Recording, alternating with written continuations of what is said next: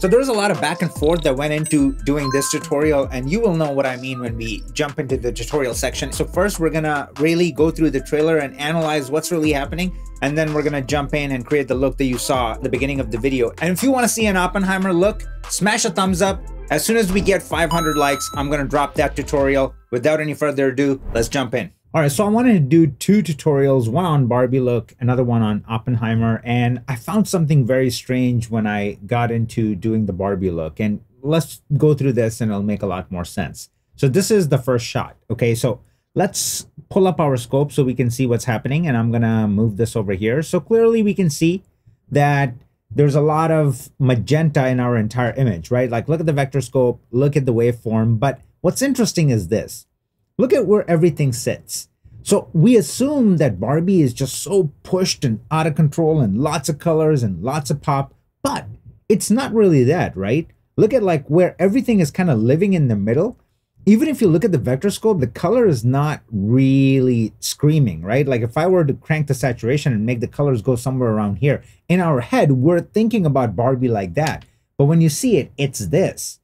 So what makes it that sensation where everybody's like, do a look on Barbie because this is just so out of control. It's crazy. It's clean, but so poppy. So what is it that's doing it?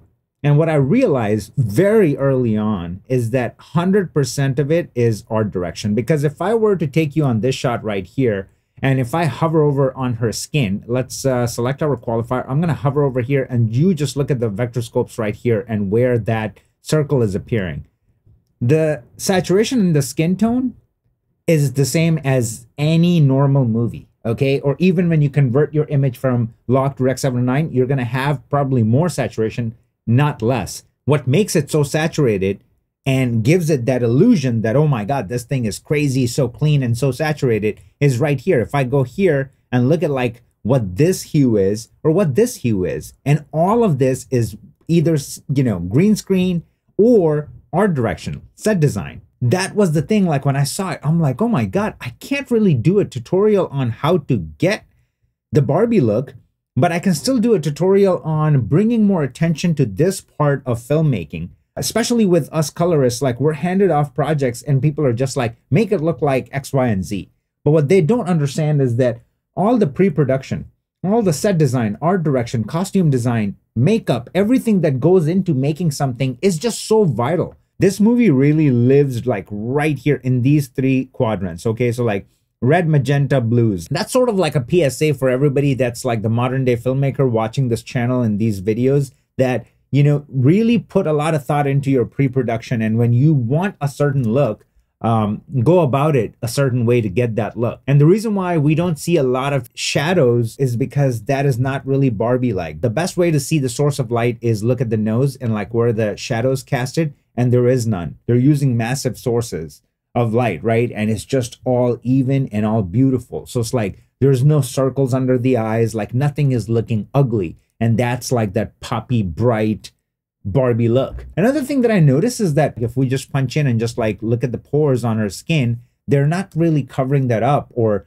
beautifying it. They're just letting it be. And that's why you have to bring stuff in Resolve and analyze your shots. Check this out, okay? That is extremely interesting. So when they come out to the real world, when I've been on Santa Monica and in LA, it looks like this. Like the colors are just exactly like what it should be. I mean, look at the waveform. There's barely any color there. Look at the vector scope. Everything is so even. Look at the parade. It's perfectly even with the little bit of reds or just a little lifted, keeping us in that, like in these quadrants. They're not going to go in teal and orange, right? That's just going to be so jarring and it's not going to fit. And it kind of makes sense because they're showing like anything that's not Barbie is not interesting. So then like this just really feels like Rec. 709 to me. Then like, look at this, right? So they're in jail and I wanted to kind of compare that. Let's go to The Dark Knight and let's pull up the shots from jail and let's look at like what jail looked like in The Dark Knight compared to Barbie. And like, look at the restricted color palette and like where everything lives. All of a sudden, like, oh my God, The Dark Knight was so much more graded than Barbie. Now we're going to go to the shot that we're going to grade. I've already gone ahead and graded it. So what I'm going to do is I'm just going to regrade it from scratch. So let's pull up this shot. And we're going to try to, in brightness, we're not going to get there because it's not realistic. But the reason why I like this shot is because if I pull it up and put it next to like what we got going on, I'm going to be taking like one of these hues, Pepto-Bismol like pink, and I'm going to be putting that here, right? Because we can't be unrealistic. We can't just go here because it's not going to happen. But if I were to show you my Rec 709, it's this, right? So this is my log. It's shot on red. This is my Rec 709. I'm going to delete all of this and kind of take you through like my mindset. So the first thing that I'm thinking about to get into this realm is just overall like lift up my image. So I'm going to go in my offset, HDR palette. Global offset works like f-stops in your camera. So I'm going to lift it up. I'm going to lift it up about 3/4 of a stop. So something like that. Okay, that's not bad. The sequence is going to matter the way you set up your nodes. I'm going to create another node. And what I want to do is I want to bring this side down so it's leveled. Because if you look at this shot, the lighting is very even. And we already talked about it. They kind of did that. So it's not like too dramatic. Whereas we don't have that happening here, right? Like the lighting is too dramatic. And this is what I'm trying to tell you. Like this, the example that I'm trying to give you is that the square peg in a round hole. That's what's really happening here. Like we're given this sort of footage and we have to make it look like Barbie. So we're going to have to do a lot to get there. We can still do it, but I just want to kind of give you a realistic scenario of like what we can and can't do. We have to pick and choose our battles here, okay? So what I'm going to do, the next thing is going to be, let's create a gradient window. And I'm going to do something like this. Not too crazy. Let's do Shift H, pull it over here. Bring it to something like that, get rid of that, and then I'm just going to go under my gamma. I'm going to pull it down and maybe go back into my window and spread it out a little bit more, something like that, and then go back in my gamma and pull it down and keep it somewhere around here. So now it's kind of even between the two. That's going to be important. I'm going to keep going in terms of my nodes, and what I'm going to do is over here, I'm going to get into my contrast, okay? So I'm going to go in my curves. I'm going to move this over so you guys can see what I'm doing. I'm going to pull this up. Let's bring this down somewhere around here. Let's make it bigger. And then here, what I want to do is lift it up from the bottom a little bit, right? So like I want to lift it up something like this. And let's keep this up here so we can see what's happening. And then what I want to do is just like really get bold with it. So I'm going to pull it up to something like that. I'm going to keep this somewhere around here. And then another point to something like this. Okay. So yes, it's, you know, it's aggressive. We can do something like this maybe. And that's where I'm going to keep it. Okay. So for now, I'm going to take it there. And then another thing that I want to do here is I want to clean up my image. So I want to just kind of take maybe one yellow out. So I'm in my primaries right now. And in my offsets, I'm just going to subtract one yellow. And it takes everything into that world. And if I go to my Barbie world, again, it is living more in these three quadrants, right? Like reds, magentas, and blues. So this kind of takes us there. If I do before and after, it just takes out that yellow that's not welcome in that world. Then I'm going to go back to this node right here. And what I'm going to do is this. I'm going to go in my qualifiers. And again, these are the things that in an ideal world, we don't want to do. We want to have the walls painted in that perfect hex code Barbie pink. So we don't have to do what I'm about to do. But in this example, we're going to have to do it. So I'm going to go under my 3D here. I'm going to grab that and do this. And I'm going to do this. And then I don't necessarily want to grab the ceiling. So I'm just going to do this. I'm going to go back to the plus and I'm going to select that. And I think for now, I'm okay with what it's doing. I'm going to go under my denoise, crank it somewhere around 31-ish. And now what I want to do is this. I'm going to just use my printer lights once again. And all I want to do is just keep adding magenta to it. Okay, so I'm going to pull up my Barbie image. And I'm just going to keep doing plus magenta. So 1, 2, 3. And once again, I'm just kind of looking at some of these tones, right? Like where does it look kind of real and it doesn't look too crazy? So some of these, like right over here, like right over there or over here, we're getting in that world. So I kind of like it. Let's just keep it there. Okay, so let's just say I want to keep that and I come out of it and you're like, dude, this looks so fake. His face is covered, like it's going over onto the ceiling, like it looks weird. So I'm gonna create something like this, and I'm gonna invert it, and then I'm gonna just soften it up a little bit. So we're gonna go on the inside, and we're gonna do that. We're gonna go on the outside, we're gonna feather it out just a little bit like that. And what I'm gonna do is I'm gonna go here, and I'm actually gonna manually keyframe it. So I'm gonna go here, and it looks good. And I'm gonna go like basically mark it, and then go here and pull it up a little bit. And I'm just like looking at it, and it looks good.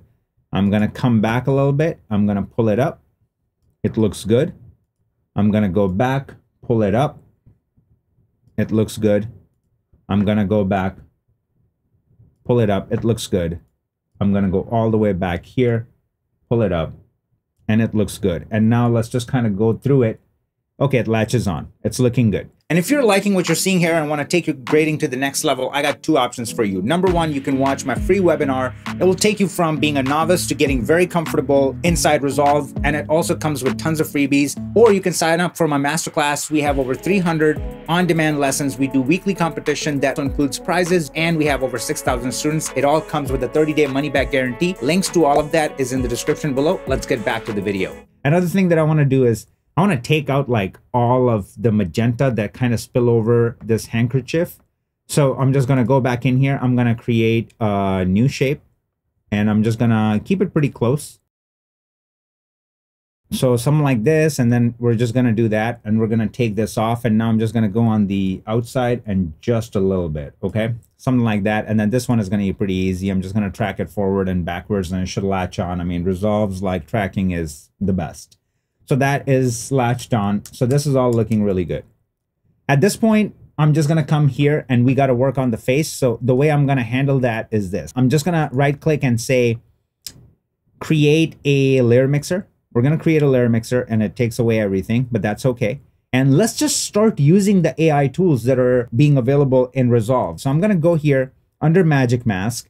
I'm going to go select people, and then under person, I'm going to go to features, and I'm going to select face, and I'm just going to go ahead and do this, and look what happens. Boom, done. Magic. It is magic. Magic Mask. And then I'm just going to click on this guy, and it's going to track it forwards and backwards. Done. So we had to do some manual rotoing, but then the main one, we just let this guy handle it. And now if I just come here and show you what it's doing, boom. Right? So it's like latching on, and it's perfect. So if I go back and forth, like we're latched on, we're looking solid so far, right?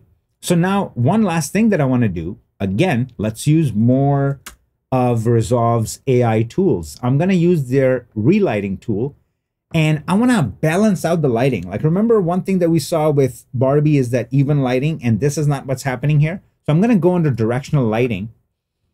I'm going to take that, pull it all the way over here, and basically go in the area like where there are no lights.